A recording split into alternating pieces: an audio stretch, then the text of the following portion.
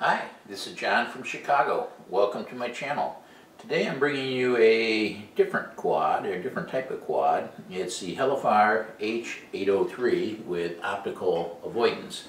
It comes with a remote, but you don't need the remote to fly it. You just toss it in the air and it flies. And you use your hand to push it back. It sees a wall, it'll push back. If it comes close to the ground, it'll go up. So you really don't need a remote to fly it. You could just let it hover around the house.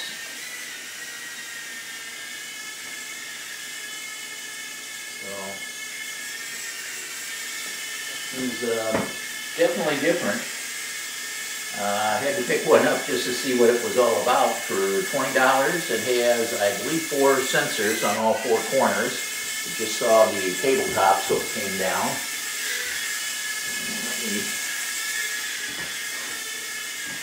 Saw the wall, came back. So it's a blast to play with. I think you get tired of it after a couple batteries. It does come with 2 batteries, and it has a remote. Let's see if I could. Haven't tried this yet. I'll turn the remote on. No. Okay. The remote has synced in, so it's working. And right now I have the obstacle avoidance off. There's a button on the front, you just push that, and now it has optical. Well, I think it would see the tabletop. There. Okay, now it sees it has optical avoidance on. So if it comes close to something, yeah. So looks like there's a little flaw in it that I just noticed. If it hits at an angle at 45 degrees, it misses the obstacle avoidance. Looks like it's at 90 degrees.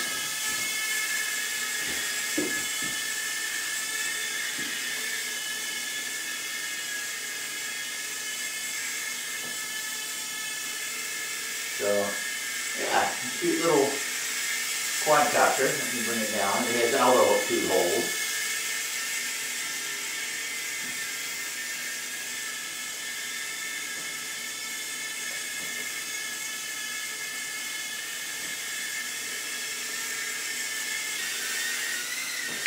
It has a down button. It lands. So, that was the quad. Very interesting. Okay.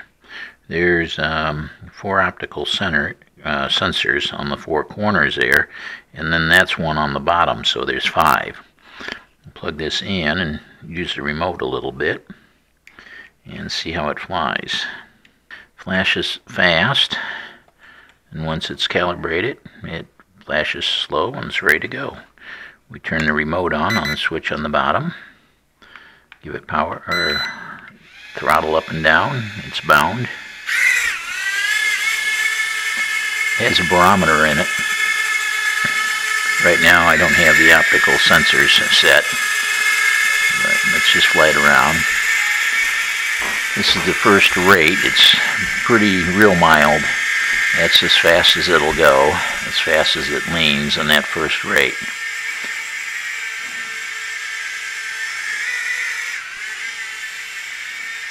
It's pretty slow, but easy for a beginner to learn.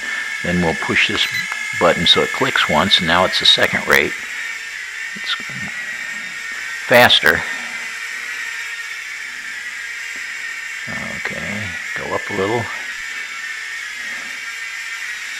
And we'll try the third rate. 3 beeps. Okay, that's like a normal quad right there.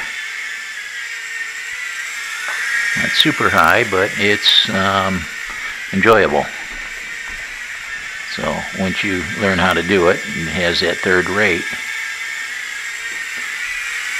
The only thing that's a little different is it has altitude hold on it all the time, so you're not controlling the height as good. It keeps a level unless you push real far on the stick, and then it goes up.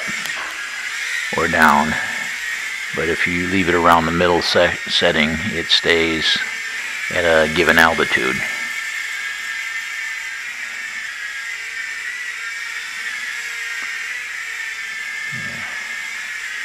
Okay, I'll push the sensor, proximity sensor. Is this button right there? Whoop. It beeped, so it's now set.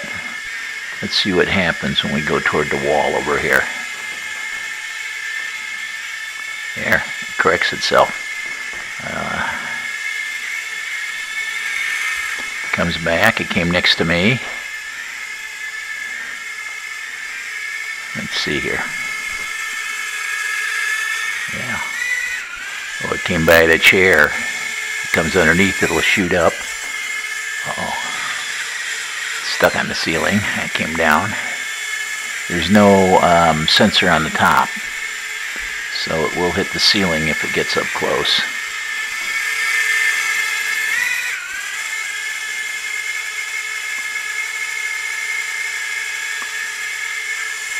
Down a little. Okay. As it drifts toward the wall.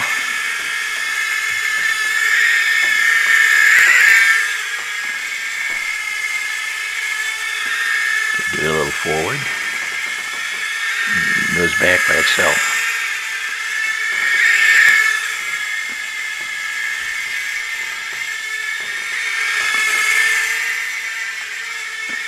Pretty cool. Set it down. Starts to blink slow.